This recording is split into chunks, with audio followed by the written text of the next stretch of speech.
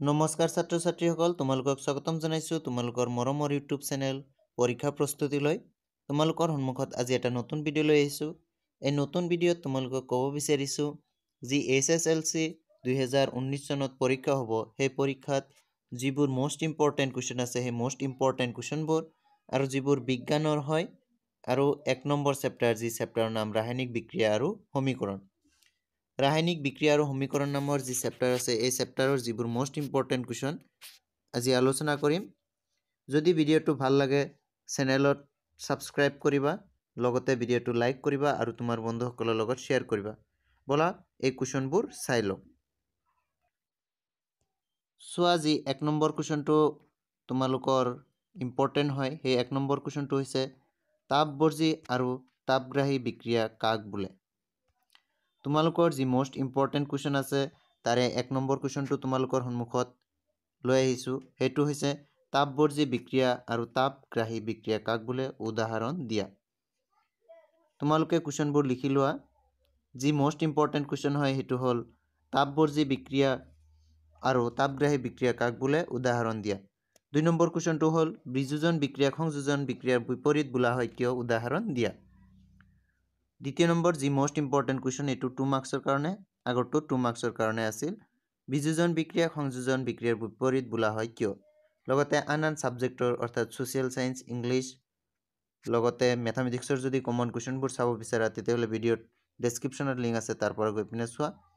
লগতে তোমাৰ বন্ধুসকলৰ লগত শ্বেয়াৰ কৰিবা 3 নম্বৰ যি মোষ্ট ইম্পৰ্টেন্ট কোৱেশ্চন সেই 3 নম্বৰ মোষ্ট ইম্পৰ্টেন্ট কোৱেশ্চনটো হল অধক্ষেপণ বিক্ৰিয়া মানে কি উদাহৰণ দিয়া এটো 2 মাৰ্কছৰ কাৰণে বহুত ইম্পৰ্টেন্ট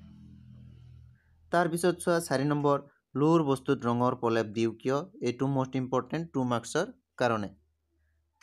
তাৰ পিছত 5 নম্বৰ যি মোষ্ট ইম্পৰ্টেন্ট কোৱেশ্চন হয় হেতু হল লৌৰ গজাল এটা ডুবাই ৰাখিলে কপাৰ সালফেটৰ দ্ৰব্য এটা ৰঙৰ পৰিৱৰ্তন ঘটে কিয়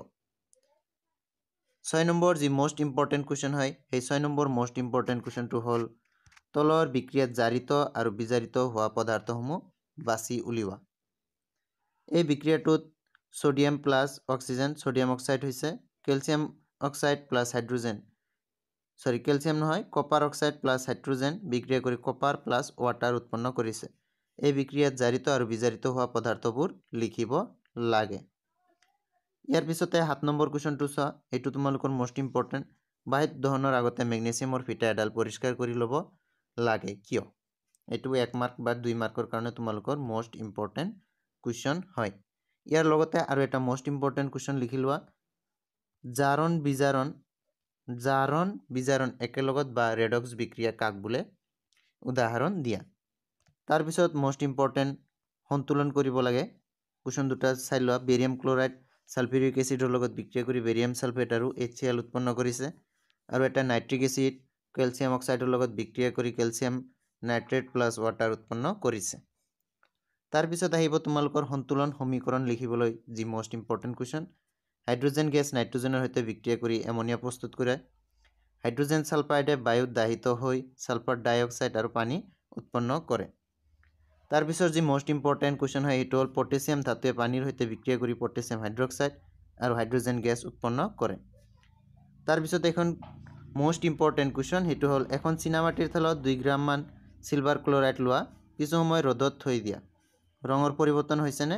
যদি হৈছে কি ৰং হৈছে বিক্ৰিয়াটো লিখা 2 মাৰ্কছৰ তোমালোকৰ 3 মাৰ্কছৰ কাৰণে মোষ্ট ইম্পৰ্টেন্ট হয় এতিয়া যদি তোমালোকে বিচাৰা যে এই কোৱেশ্চনবোৰৰ এনসাৰ লাগে তেতিয়াহলে মই তোমালোকক একফালৰ পৰা এনসাৰ কৈ আছো আৰু এটো মই মোৰ স্কুলত যি টেষ্ট পৰীক্ষা হৈছিল সেই টেষ্ট পৰীক্ষাত দিছিলো কোৱেশ্চন পেপাৰটো আৰু সেই কোৱেশ্চন পেপাৰটো ডাইৰেক্ট তোমালোকক সলিউশন কৰি দি আছো তাপবৰ্জী আৰু তাপগ্ৰাহী বিক্ৰিয়া কাক বোলে লিখা অৰ্থাৎ এক্সোথাৰ্মিক আৰু এন্ডোথাৰ্মিক reaction what are এক্সোথাৰ্মিক and এন্ডোথাৰ্মিক ৰিঅ্যাকশনস give examples English মিডিয়ামৰ কাৰণে এটো হ'ব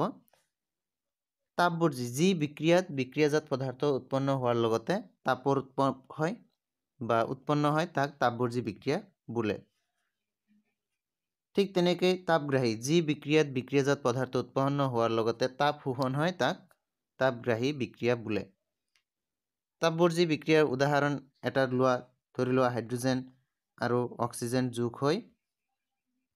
H2O ও উৎপন্ন কৰে এইটো হ'ল তাপবৰ্জী বিক্ৰিয়াটা তাৰপিছত যি তাপগ্ৰাহী বিক্ৰিয়া আছে সেই তাপগ্ৰাহী বিক্ৰিয়াৰ এটা উদাহৰণ চোৱা নাইট্ৰজেনে যেতিয়া অক্সিজেনৰ লগত বিক্ৰিয়া কৰে নাইট্ৰ অক্সাইড উৎপন্ন হয় এই নাইট্ৰ অক্সাইড উৎপন্ন হোৱা বিক্ৰিয়াটো হৈছে এটা তাপগ্ৰাহী বিক্ৰিয়াৰ উদাহৰণ তাৰপিছত চোৱা সংযোজন বিক্ৰিয়াক বিযোজন বিক্ৰিয়াক সংযোজন বিক্ৰিয়াৰ বিপৰীত বোলা হয় কিয় আৰু প্ৰতিটোৰে উদাহৰণ দিব লাগে আজি এইখিনিয়ে এনসাৰখিনি থাকক যদি তোমালোকৰ গোটেইকেইটাৰ এনসাৰ লাগে ভিডিঅ'ৰ কমেণ্ট কৰা মই তোমালোকৰ এনসাৰবোৰ বনাই দিম আৰু যদি নিজে এনসাৰবোৰ ওলাব পাৰা তেতিয়াহ'লে বেষ্ট হয় ধন্যবাদ ভিডিঅ'টো চোৱাৰ কাৰণে